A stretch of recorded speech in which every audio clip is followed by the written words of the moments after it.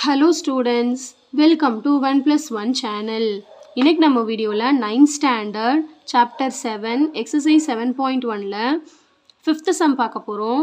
இந்த ப்ராப்ளத்துல பாத்தீங்கன்னா an advertisement board is in the form of an isosceles triangle with perimeter 36 cm.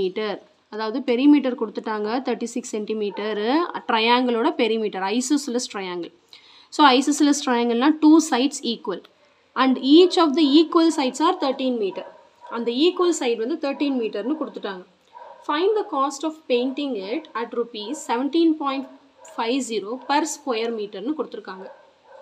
அதாவது perimeter கொடுத்துட்டாங்க, equal side கொடுத்துட்டாங்க, அந்த advertisement board அந்த isosceles triangle paint அடிக்கிறதுக்கு எவ்வளோ காஸ்ட் ஆகும்னு கேட்குறாங்க. 17.50 per square meter னா 1 மீட்டர் ஸ்கொயருக்கு 17 ரூபா 50 பைசா ஆகுதுன்னு சொல்லியிருக்காங்க. இப்போ மொத்த காஸ்ட் எவ்வளோ? அப்போ அந்த அட்வர்டைஸ்மெண்ட் போர்டு டோட்டல் அந்த ஐசோசெலஸ் ட்ரையாங்கிளோட டோட்டல் ஏரியா எவ்வளோன்னு கண்டுபிடிக்கணும். அப்போ தான் வந்து அந்த காஸ்ட்டோட இதை மல்டிப்ளை பண்ண முடியும். இப்போ அதோட டோட்டல் ஏரியா கண்டுபிடிக்கணும்னா சைட்ஸ் வேணும் இல்லையா? 2 சைட்ஸ் தான் கொடுத்துருக்காங்க. 3வது சைடு ஃபஸ்ட்டு கண்டுபிடிக்கணும்.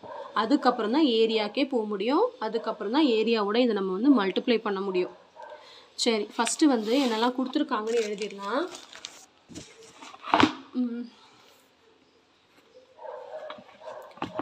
ஈக்குவல் சைட்ஸ் வந்து 13 மீட்டர். ஸோ நான் என்ன எடுத்துக்கிறேன்னா ஏவையும் 13 மீட்டர்னு எடுத்துக்கிறேன், பியையும் 13 மீட்டர்னு எடுத்துக்கிறேன், சி வந்து தெரியாது. ஃபஸ்ட்டு சி கண்டுபிடிக்கணும். 3 சைடில் ஏபிசின்னு எடுத்துக்கிறேன். இப்போ அதோட பெரிமீட்டர் வந்து கொடுத்துட்டாங்க. பெரிமீட்டர் பார்த்தீங்கன்னா 180 பெரிமீட்டர் வந்து 36 மீட்டர்னு கொடுத்துட்டாங்க. இப்போ நம்ம ஃபஸ்ட்டு இந்த சைடு கண்டுபிடிச்சிட்டு ஏரியா கண்டுபிடிச்சிட்டு அதுக்கப்புறம் தான் அந்த காஸ்ட்டோட மல்டிப்ளை பண்ண முடியும். ஸோ பெரிமீட்டர் தான் நமக்கு தெரியும் இல்லையா? சம் ஆஃப் ஆல் சைட்ஸ், அதாவது a + b + c = தான் 36. இப்போ a இருக்க இடத்துல 13 சப்ஸ்டியூட் பண்ணுறேன், b இருக்க இடத்துலையும் 13 சப்ஸ்டியூட் பண்ணுறேன், c தெரியாது, அதை நம்ம கண்டுபிடிக்க போகிறோம். ஸோ இப்போ ரெண்டத்தையும் ஆட் பண்ணி 36லேருந்து மைனஸ் பண்ணிட்டா நம்மளுக்கு இன்னொரு சைடு கிடச்சிரும்.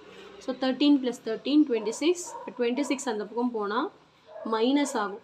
36 - 26 பார்த்தீங்கன்னா 10 மீட்டர். ஸோ மூணாவதாக ஒரு சைடு வந்து 10 மீட்டர்னு கண்டுபிடிச்சிட்டோம். இப்போ நம்ம ஏரியா கண்டுபிடிக்கிறதுக்கு எஸ் வேணும் இல்லையா? ஹெரன்ஸ் ஃபார்முலா யூஸ் பண்ணி ஏரியா கண்டுபிடிக்க போகிறோம். a + b + c/2. So a பார்த்தீங்கன்னா 13, பியும் 13, c வந்து 10/2. ஸோ 36/2. ஸோ எஸ் பார்த்தீங்கன்னா 18 மீட்டர். சரிங்களா? எஸ்ஸோட வேல்யூ கண்டுபிடிச்சாச்சு. இப்போ நம்ம ஏரியா கண்டுபிடிக்க போகிறோம். Area of the triangle. So area of the triangle பார்த்தீங்கன்னா square root of s into s minus a into s minus b into s minus c.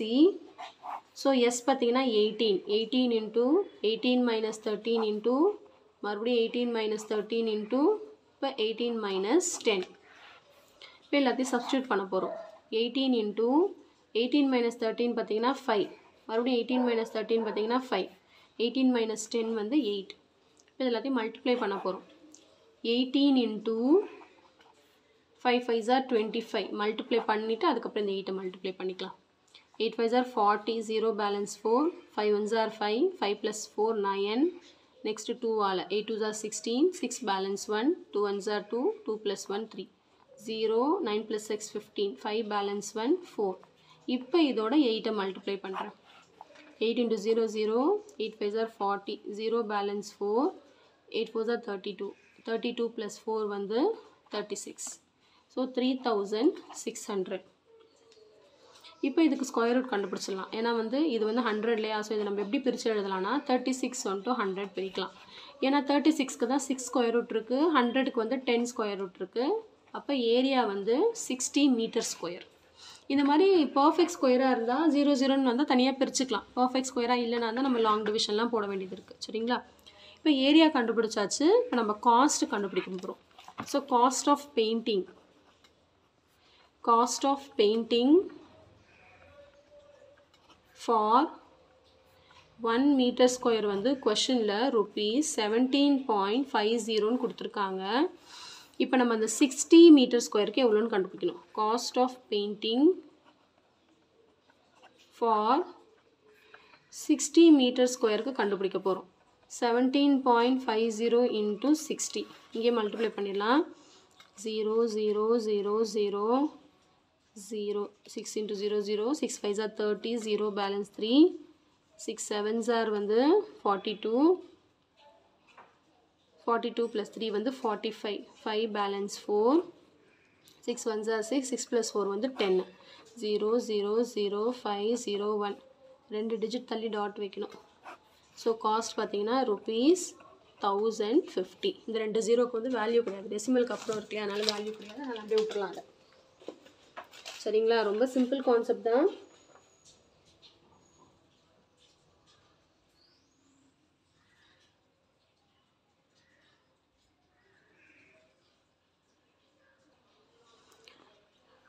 So கண்டிப்பாக இந்த சம் நல்லா உங்களுக்கு கிளியராக அண்டர்ஸ்டாண்ட் ஆகிருக்கும்னு நினைக்கிறேன்.